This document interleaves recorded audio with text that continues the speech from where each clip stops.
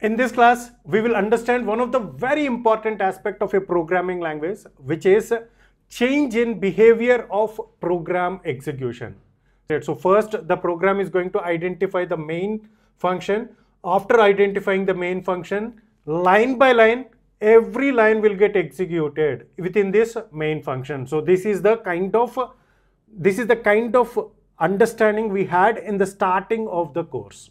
In the selection statements, some lines of the code will not get executed and some lines of the code will get executed. We are leaving certain pieces of program without executing it in that particular case, and some will get executed. So let's take this example. So here in this program, we are deciding whether the given number provided by the user is a positive number or not. Means if num is greater than 0, we are going to print it as a positive number, or else this one will get executed. So all you need to understand is, in some cases, for example, if you give the number as 5, now in this case it happens to be true, so this part will get executed and the else part will not get executed.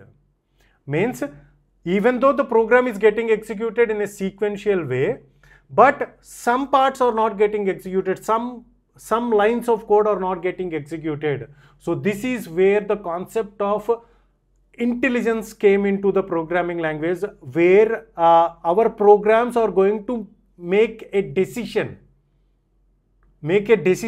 from the choices that are available. The other concept is loops. Now what happens here is, some lines of code are getting executed multiple times, more than one time, based upon the requirement. So again, every line will get executed sequentially, but some lines of code will get executed more than one time. So that is where the concept of loops came into existence, right? Now here in this example, what I am taking, very simple example, I have taken the value of I, and the value of I is going to start from 0 and it is going to end till 10.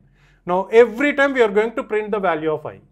Now this line of code will get executed more than once.